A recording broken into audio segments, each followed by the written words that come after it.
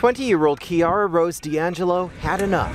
Video shot by a worker on a nearby ship shows her announcing to supporters that she was coming down. The Coast Guard brought her to shore, checked her out, and sent her on her way. Save the climate, rise, Bellingham, rise! D'Angelo reunited with family and friends on a nearby beach. I got a citation for a misdemeanor trespassing.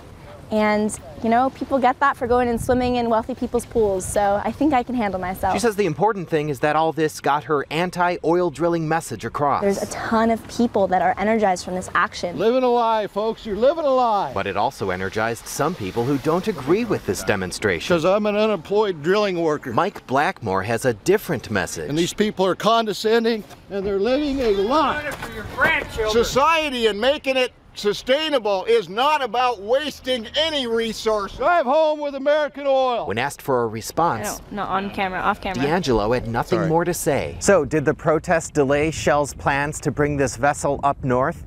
Well, not really. The Coast Guard says it's still in the process of issuing the final approvals and certifications necessary for that boat to move up to Alaska. That's a process that'll play out through the rest of the week and should be done in a matter of days.